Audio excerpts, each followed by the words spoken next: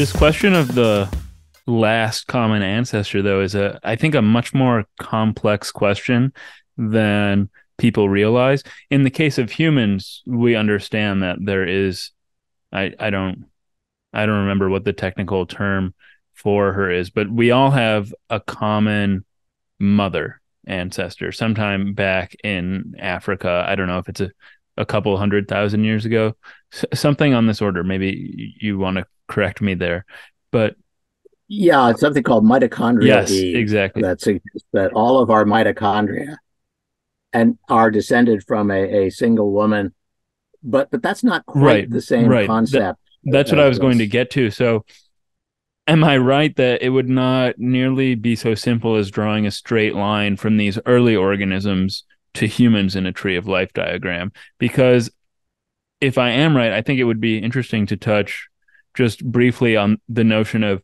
like horizontal transfer, or otherwise how we might be thought of as chimeras or compositions, because even the mitochondria that you just mentioned indicate that this process is not entirely linear. Yeah, no, those are good questions, and I think when I say the last common ancestor of, and it can be of humans, it can be of mammals, it can be you name it. That's really a phylogenetic concept, which is to say that you know, through a combination of anatomy, morphology, and molecular biology, we are building an ever more refined sense of the genealogical or evolutionary relationships among extant organisms. And if we have that, if we know, the evolutionary relationships of among all mammals, for example, we can make some reasonable insights or some reasonable thoughts about features that the last common ancestor of all mammals might have had. We may not know it in detail, but we would suggest that it had hair, it had mammary glands, it had certain kind of teeth, certain kind of bone structures, that sort of thing. And so that's really what we're talking about. And when we talk about the last common ancestor of all cells, at the very least, it had proteins, it had DNA, it had a genome, it had lipids, it had various types of physiological pathways. And all that really comes from looking at the features of its descendants and then sort of logically going down through the tree to see which ones must have been there already at the basal node of that tree. So that's I think what we're Yeah, yeah. talking about. I'll just put my own spin on what I'm getting at is that not only do branches on the tree of life split, but they also converge. So that mitochondria have their own DNA and had an independent evolution at some point from humans, and then at some point the they became encapsulated in our cells, and a symbiotic relationship was born. So that's why what I mean. It's Yeah, and so yeah, again, mitochondria are a good example. We know because we can look at their sequence structure of their DNA that the ancestors of mitochondria belong to a group called the alpha proteobacteria. And so if you draw a tree of alpha proteobacteria, one of those branches is the mitochondria. And that allows us to make some inferences about what the ancestor of that mitochondrion might have looked like. And as far as we know, if we then look at the tree of eukaryotic life, that is, organisms that have membrane bounded nuclei, the last common ancestor of all extant eukaryotic organisms had mitochondria. So we can argue about how they got there, and there's a lot of debate about some of those details. But I think we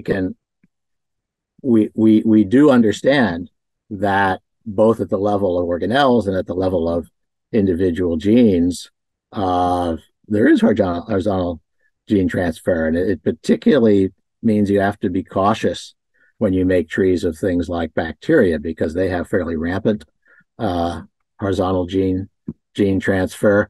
but it also makes a picture that can become quite compelling. If you look, for example, at uh, mutations that convey uh, defenses against antibiotics, we can see how those move from one bacterial group to another, much to the chagrin of the medical community.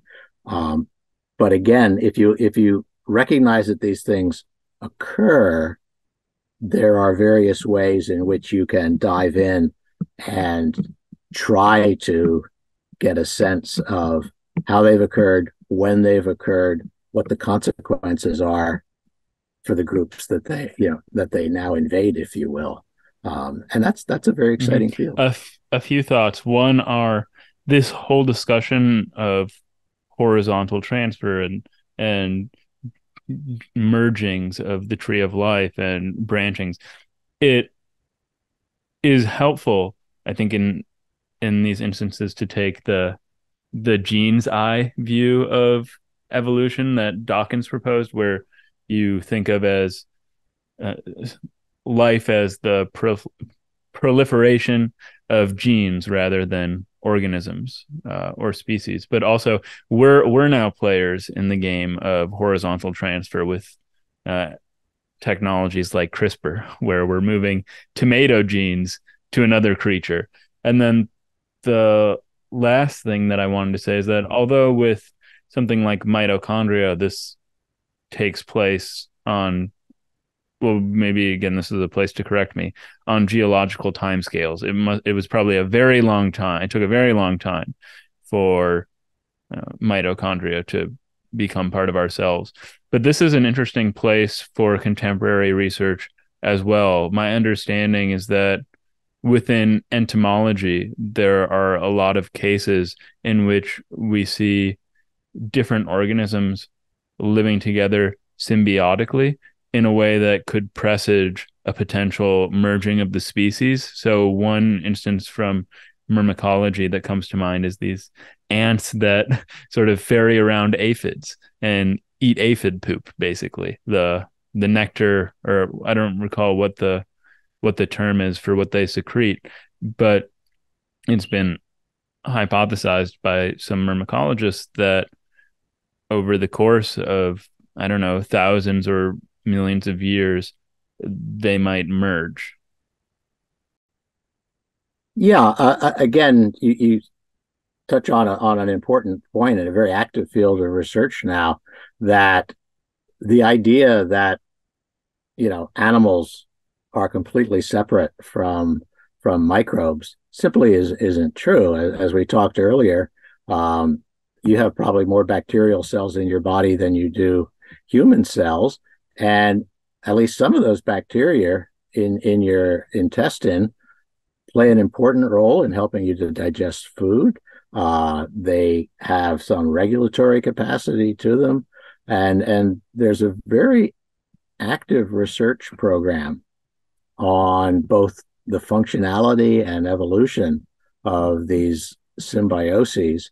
I think probably every animal has microbial symbionts of some type. Um, it also has a lot of, many of the bacteria in your gut probably doesn't matter whether they're there or not, and a very few of them are harmful. But I think it is the normal state of animal life to have some intimate relationships with bacteria, without which the animal's life would be difficult, if not impossible. The same thing is true of plants and bacteria, plants and fungi.